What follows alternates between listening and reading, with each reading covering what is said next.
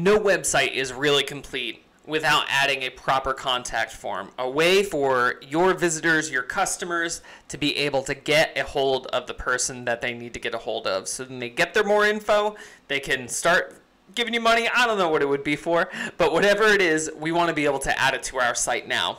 So we're going to use ExpressionEngine's native contact form that comes in the email module in order to add this to our site.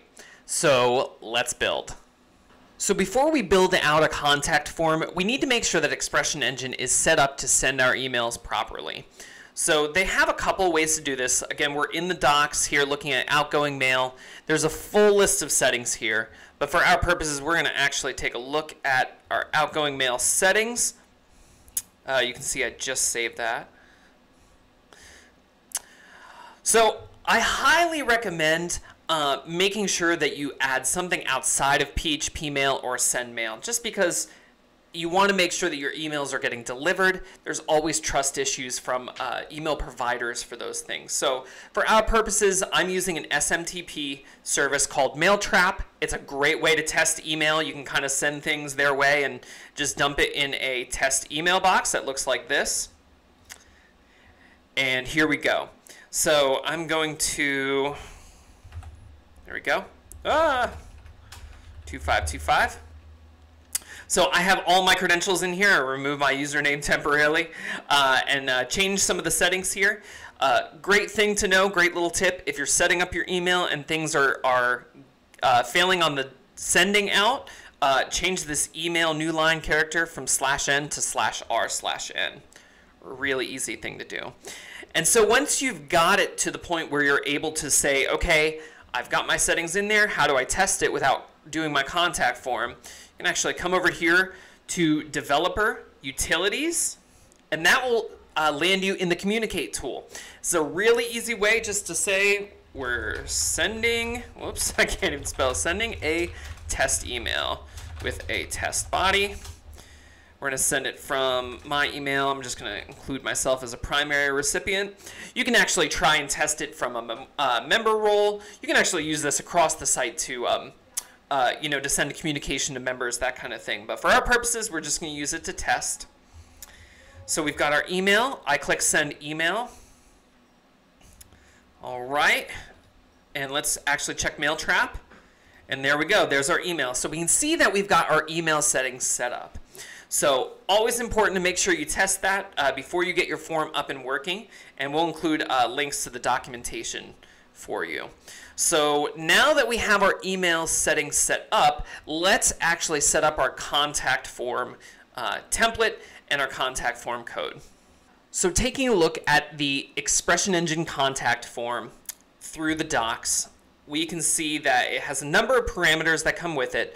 But let's walk through this step by step. So the very first thing that we see is we have to install the email module. So this is an add-on that comes with ExpressionEngine that doesn't come installed by default, so we need to make sure that we enable it.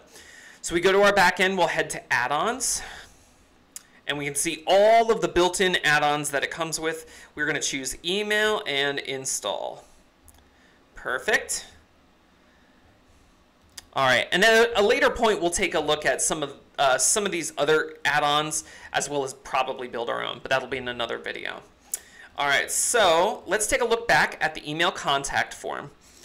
So all we're really looking to do is use these opening and closing tags here, and then with some defined parameters. So if we take a look at the example, they have the opening tag, exp:/email:/contact form.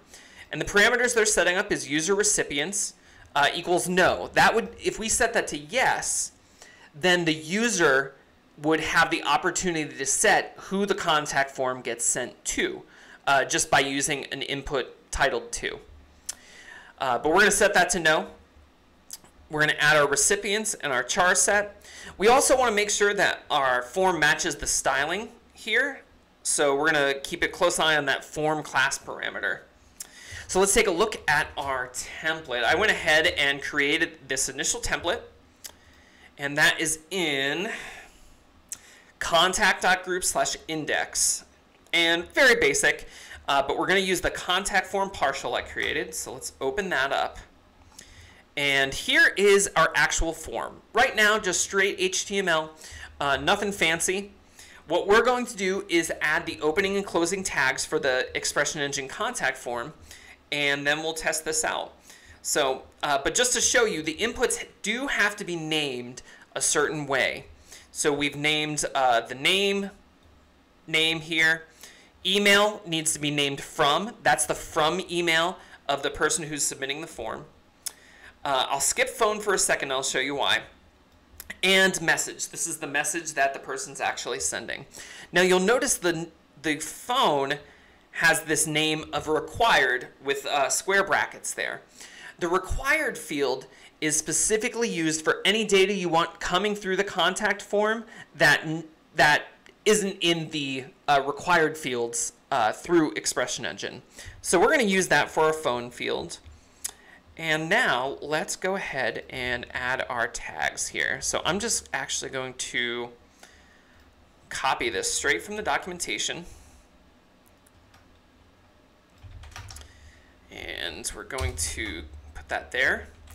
We want to make sure that we keep that user recipients equals no. We're going to set the recipients to doug@triplenerdscore.net. We're going to add a char set, and we also want to use the form class parameter. So let's copy that. And we'll grab all the forms that exist on the opening tag. Great. And now let's add the closing tag at the end to replace the native closing tag. All right. So it looks like we're all set. Let's take a look at our contact form. All right, still there. Doesn't look like a lot has changed, and that's okay. What we're going to do is let's inspect it real quick and see what magic is happening behind the scenes.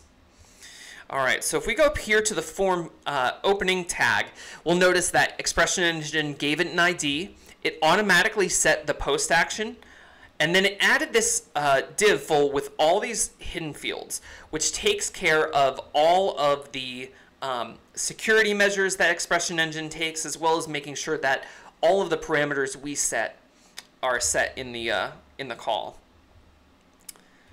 So now let's take a look at our form, and I'll just add in some dummy information. We hit submit, and there we go. So as you're building out forms in ExpressionEngine, besides some of the native routes, there are also a number of add-ons that can handle forms for you, such as Form Grab or Freeform. I encourage you to explore the space, but don't be afraid to take a look at what ExpressionEngine natively offers in this regard. And happy developing. We'll see you in the next one.